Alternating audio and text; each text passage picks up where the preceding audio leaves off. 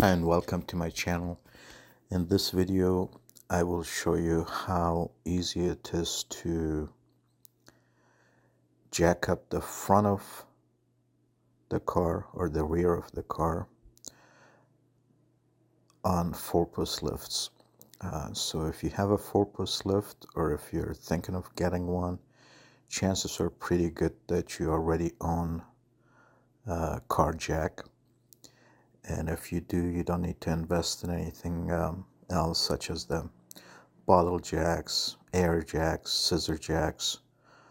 The safest and easiest way, probably not the fastest because it does require just a little bit of a setup, is to use your regular jack. And you can use a couple of pieces of wood. I'm using a Mercedes-Benz S500 S-Class car that has a jack point in the front, and when I lift this up from the back I use the differential. Again, just a couple of pieces of wood on the jack, and lift up the rear from the differential. So what you can do, of course, you need to chock the wheels depending on if you're lifting the front, chock the rear ones. If you're lifting the rear, chock the front ones. And apply the parking brake if you're lifting the front.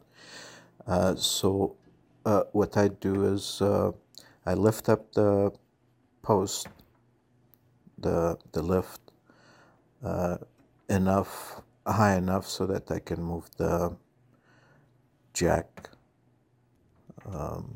in between the two runways, and then I lower the car, and then just lift up the car again from the jack points. And of course you'll need a couple of jack stands if there is a time where you would need to lift up both front and rear wheels. Then you'll need 4 jack stands, and chances are you already have jack stands if you have a jack, but regardless, then you lower the jack and move the jack forward so that the handle is not cut by the lift. And that's pretty much it. And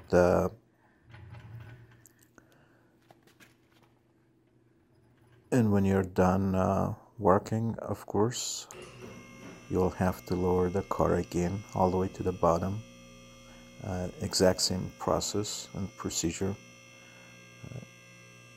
Jack the front enough so that you can remove the jack stands, and then lower the car onto the left runway, and you're done. So I hope you find this video of use, and talk to you later.